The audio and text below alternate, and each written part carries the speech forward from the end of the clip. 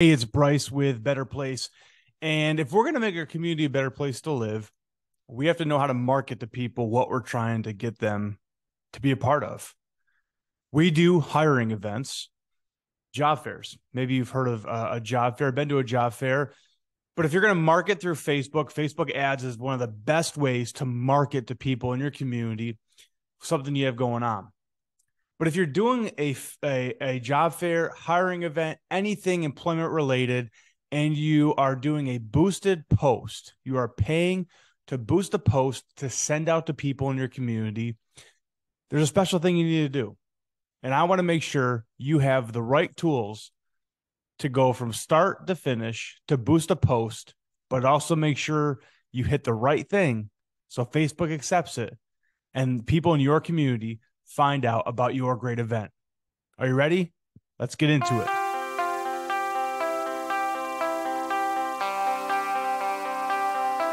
So I know I said start to finish, but the one thing I believed you could do is do a Facebook post. Now I have a special page. It's called Rome Community Job Fairs.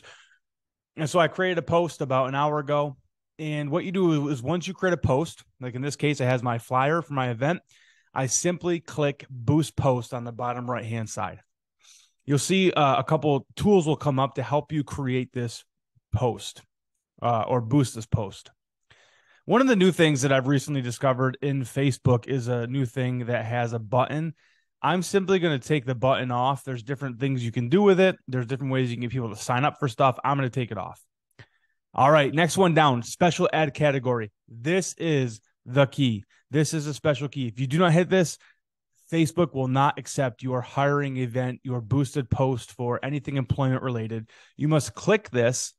This is good for anything: credit, employment, housing, social issues, elections, or politics. And then you must click exactly what it is, and it's an employment boosted post that we are making. All right, with that. The next thing down you will see is your audience. Now, with that, you can go in and you can customize your audience, which mine is already customized based off of previous audiences I've had. But what I've done is I've taken my community and I have reached to Rome plus 15 miles within Rome. I have targeted. So you can, again, type in locations and it'll show you a little bit of the reach of what you're looking to do with your boosted posts or where you're trying to reach people, and you can put those exact things in there. You can drop a pin, whatever you want to do to market to your specific demographic of people.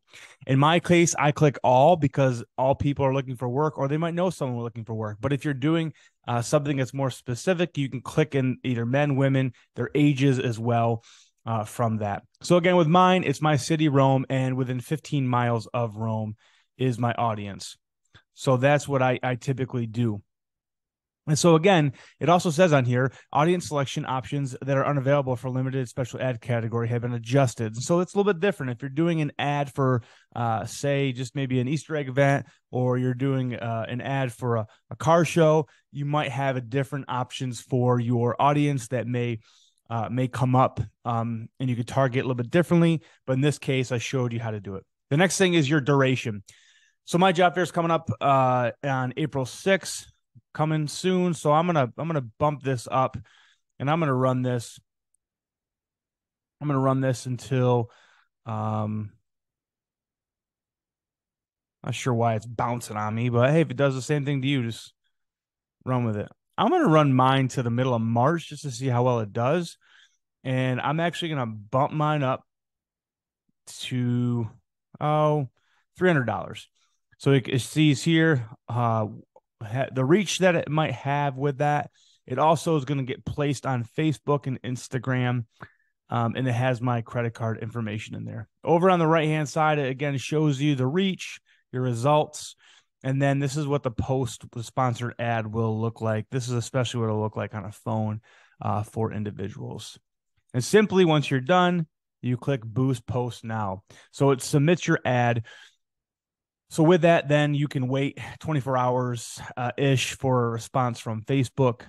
And you can see there. Now there's a button down here that says go to Ad Center. This is where you can look at how the ad is running, how things are going with it, and you can keep an eye on it from there. But I want to show you one more. real quick because I want to do it. I also have an event I am running. I'm running an event. This is for the hiring event, but this is an actual Facebook event. So I'm gonna boost the event. The last thing I just boosted was a post. Now I'm boosting an event that I want to run as well. So you can see in here how the ad comes up a little bit, looking a little bit differently. But again, I got to make sure I hit my special ad category. I got to make sure I hit my employment on there as well. With this, I'm going to run a little bit less.